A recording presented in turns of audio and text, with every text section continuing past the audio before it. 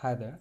So in this video we're going to see how to parse URL into different components using URL parse in Python. So make sure that you have Python installed, and now open text editor, save the file with name demo.py.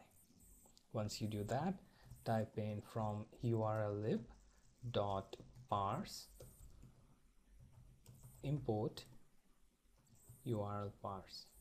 Okay, the next thing you should do is create one variable name URL and point it to, let's say, Wikipedia, so that we can get those URL components for Wikipedia URL.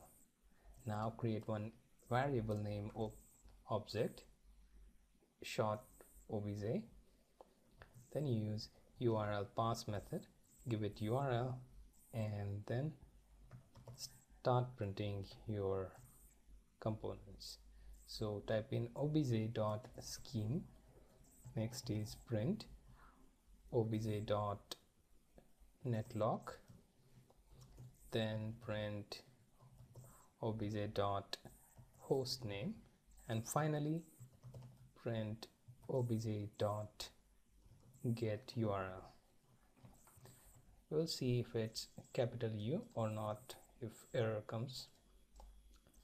The next thing, type in Python and then name of your file demo.py. Okay, and if you can see, it is giving you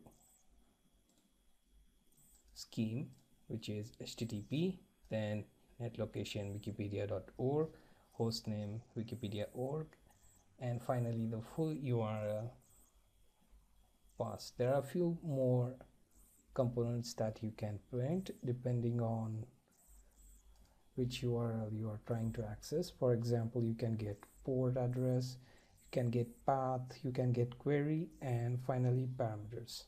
So if you try to print out obj.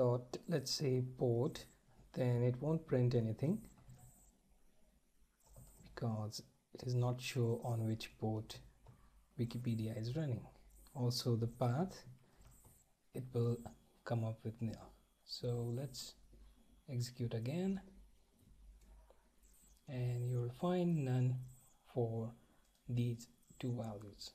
So if you are running them on localhost, then you'll be able to get these port, path, and other parameters such as query and parameters. There is also username that you can fetch for that URL if you are checking some of the authentication based website.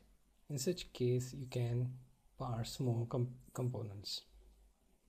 So this was a short video on how to use URL parse in Python to get URL components.